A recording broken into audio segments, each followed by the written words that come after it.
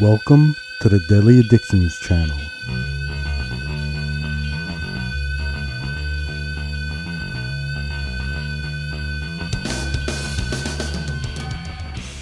Hello, welcome to the Deadly Addictions channel. I'm going to be talking about pulsars.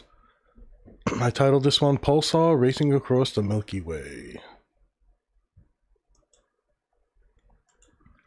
So this is for the Sciences playlist. I read an article, try to give credit if it's there, and discuss a little bit about the science and my passion for all things that have to do with science.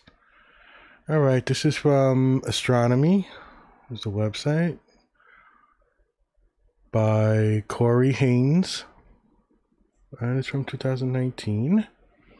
The title is This Cannonball Pulsar is Racing at Escape Speeds Across the Milky Way.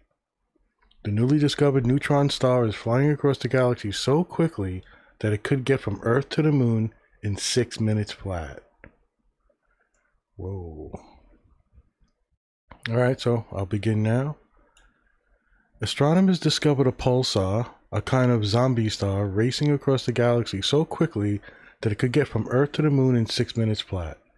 The dead star has a tail pointing back towards the remnant of a supernova that exploded 10,000 years ago. Astronomers suspected this might have provided the kick that sent the pulsar speeding off, but had to wait for 10 years of telescope data to make their case convincing. The pulsar is the rapidly spinning neutron star left over after the supernova explosion ends the star's normal life, leaving behind a dense core.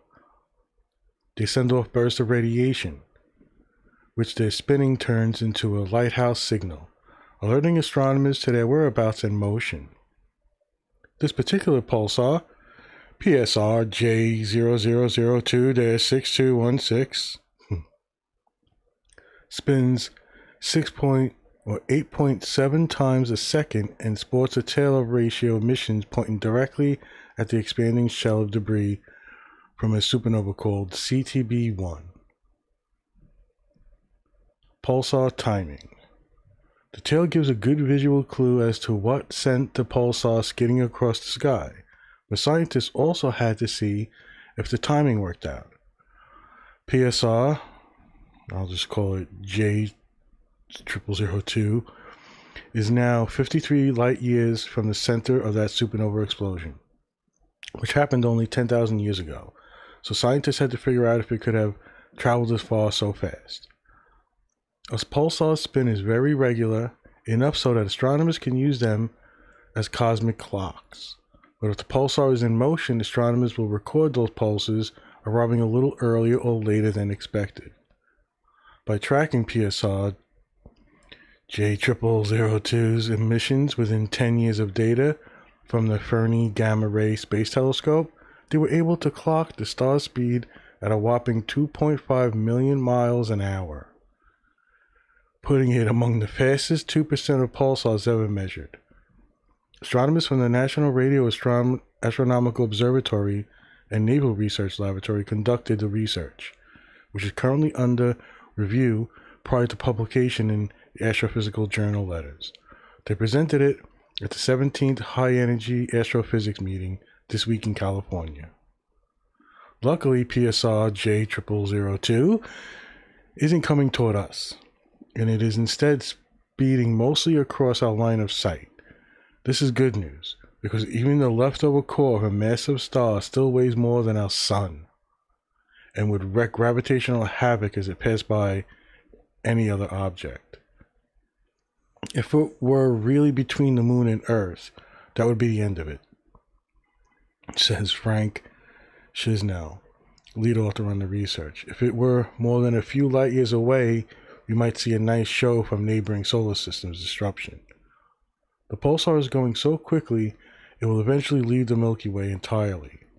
Usually spotting pulsars outside the Milky Way is extremely difficult, but knowing that pulsars can be ejected from the galaxy by the explosions that create them gives astronomers a new population of objects to study and understand.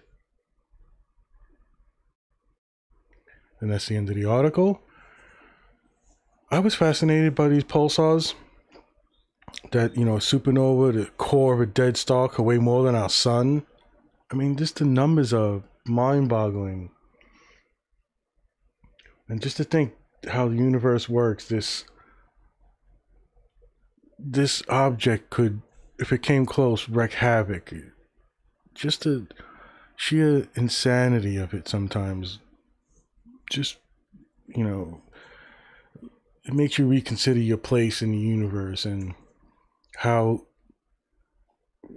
civilizations and solar system can be destroyed or permanently damaged and wreaked havoc by a dense dead star that's ejected from a supernova. I mean, it's the stuff of sci-fi. You could see comic book stuff, an adventure to save a civilization, just awe-inspiring. It makes us rethink our place in the universe, which is why I love to do these type of podcasts. Just reading an article, and even the normal way I do things, if it's a light script or if it's no script at all and I just turn the mic on. These things are things that I have come across and I've, you know, bookmarked it or made a note of it. Things that just spark my imagination and what's out there in this universe. Now, the article has a couple of links, which is good.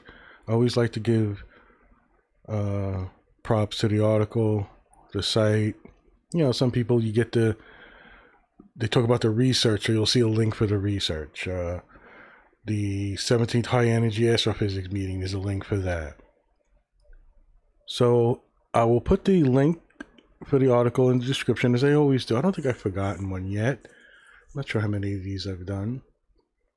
I put them in my sciences playlist just to give everybody the knowledge of there's a universe out there. It's filled with insane, mind-boggling aspects that just, you know, they just make me think hard on just how lucky we are to be on a spinning ball of dirt and rock traveling through the galaxy. Our galaxy traveling through the solar. It's just sailing through the universe, whatever you want to call it. And it's this dance of movement and momentum, time and space, and a fucking dead star is traveling millions of miles per hour. It could just fuck everything up. It's just insanity. Oh, man. And it's not just to alarm people. It's not just to say, oh, you know what? We got something that's moving, you know, just this much time. And if it came even close to us, it would, you know, who knows what it could do. I mean, the article says if it came between us and the moon, it's it for both of us. That's it for everything. And then it says if it was a few light years away, we'd be able to see some light show, in a sense it's affecting things. But man, 2.5 million miles an hour. Phew. Just makes you think asteroids that have hit Earth.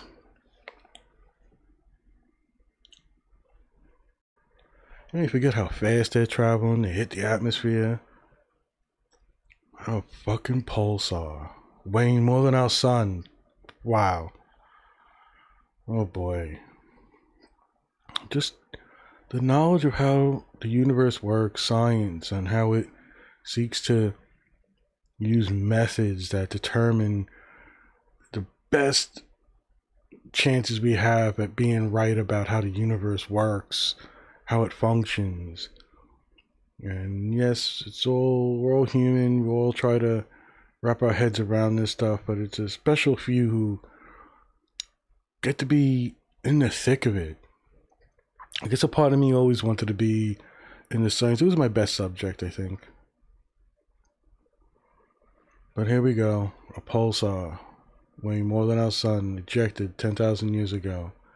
It's just shooting through the galaxy. Alright, everybody. Keep your mind out there. Keep it open. Look to science if you got nothing else. No, there's nothing better. Hope everybody's doing well. Stay healthy. My best to you and yours.